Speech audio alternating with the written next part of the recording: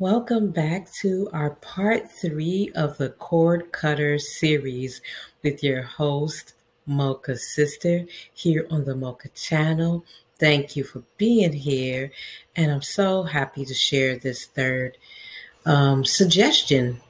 You'll have to use it. You can look around, but I like TUBITV. TUBITV is also free.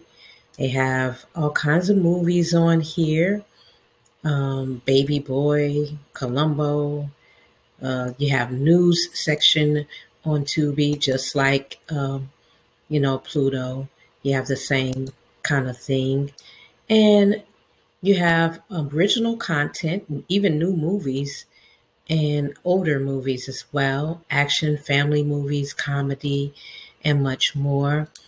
I like it because they also have live TV and they have a lot of Fox channels and they have some sports as well.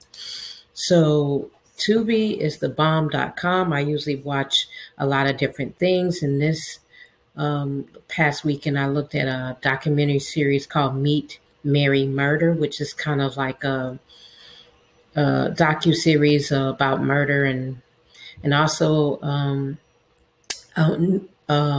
Video Soul updated for those hip hop heads. They have Video Soul with the new one on there as well. So it's actually kind of great because again, you don't have to pay for this.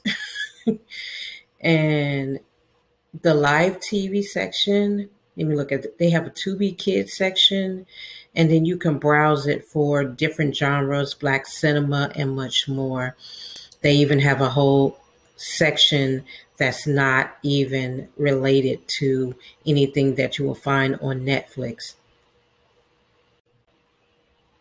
What's not to love about Tubi?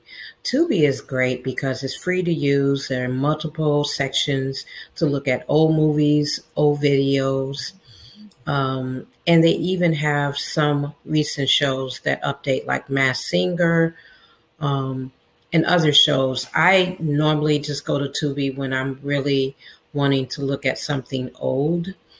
But like I said, I've seen Masked Singer. I've seen some new content. A lot of authors that transition to working their own books into films have movies on Tubi. A lot of my Facebook friends that are on my list have movies that they've produced on Tubi. So I like going to Tubi to see that as well. And it's free. So there's no reason not to at least try it once. Hope this video has been helpful to you. And I'll talk to you guys soon in the next video.